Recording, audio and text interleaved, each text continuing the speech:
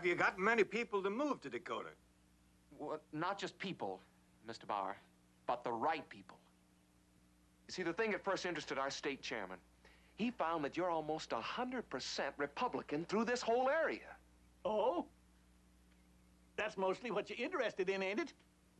Getting Republicans to move up there? That's right, sir. You see, Mr. Bauer, this past year we've had almost a tidal wave of shiftless, irresponsible Democrats moving in. A bunch of shysters and quacks and usury-type moneylenders. And if we don't do something about it soon, they'll have us outnumbered. Well, let me tell you something, young man. You're trumpeting a flat tune on a worn-out horn. Because you can't turn back a tidal wave, not by putting out a rabble-rousing ragtag newspaper. And not by speech-making to a bunch of poor, misguided Republicans. And furthermore, That's enough, Grandpa. Now stop it. We have a very special little rule that I have to invoke, Mr. Carter, to make life bearable around here. We do not discuss, we do not even mention politics in this house.